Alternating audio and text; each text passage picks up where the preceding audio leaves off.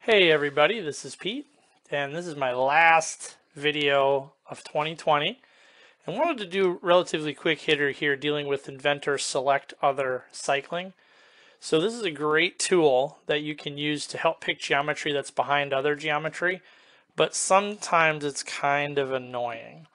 So the option I'm talking about is in your Tools tab, the Application Options command, and you'll see right on the General tool there's this ability to add select others. So basically if I leave my cursor hanging on a piece of geometry, it will allow me to pick the face behind it.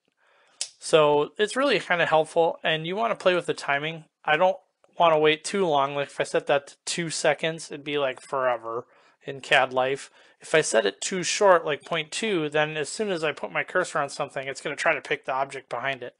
So I've sort of settled into the 0.7 range. For me, that seems to work pretty well, but it sometimes doesn't work. So if I hit close, I'll give you an example of what I mean. I'm going to do a tube and pipe assembly here.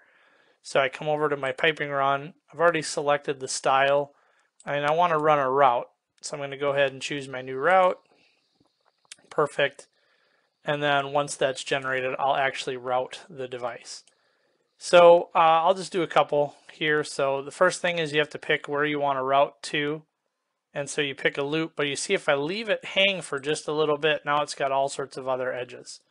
So it's not too bad, but sometimes it's annoying. So that was pretty straightforward. But then when I come down to this one, it gets a little tricky because I have to hit the space bar, but then it tries to pick other faces. And in fact, you see it went the wrong way. So it's crazy annoying. And it's also annoying if you want to set up things like intermediate points. So if I right click here before I'm done and I pick intermediate points, now it'll allow me to space out from the shape, and you can play with like, how far. So if I want like 15 millimeters, because I'm using millimeters for now, then it'll hang. But as soon as I leave it sit for too long, you see it tries to find other faces behind the scenes. And so it just causes all kinds of tricky issues. So I'm going to hit cancel and undo, and I'm going to show you a couple different things you can do here. So I'm going to just hit undo. Undo is your friend sometimes. So now I'm in this, I can actually build my route, but I want to go back to my Tools tab quickly, Application Options, and there's two things you can do. You could set this value up. So if I set it to like 4 seconds temporarily, now when I come over and I try to build my route, I can kind of hang here for a little bit. I can even lightly move my cursor and it's not going to goof anything up. So that can make it easier. And so I find this edge, I hit the space bar, and you see I didn't have to rush, it worked really well, etc., etc. So that's pretty cool. It's pretty easy. And you can do the same intermediate point stuff that we said before. And like I said, you have to kind of hang here for a longer time before it starts to try and find other faces and goof things up. So that's one option.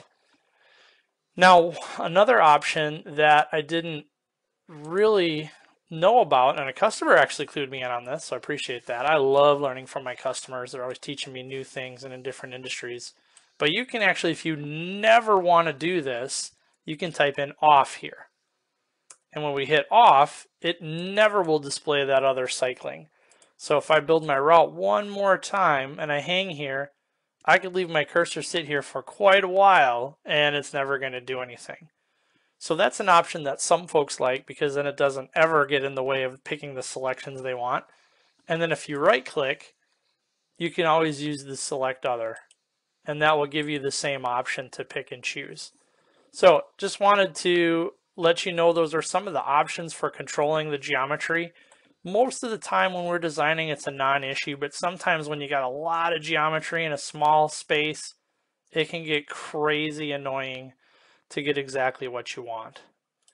So that was just a quick tip today. If you have any questions or comments on that, please let me know. I look forward to seeing you in the next year. So have a blessed new year, everybody.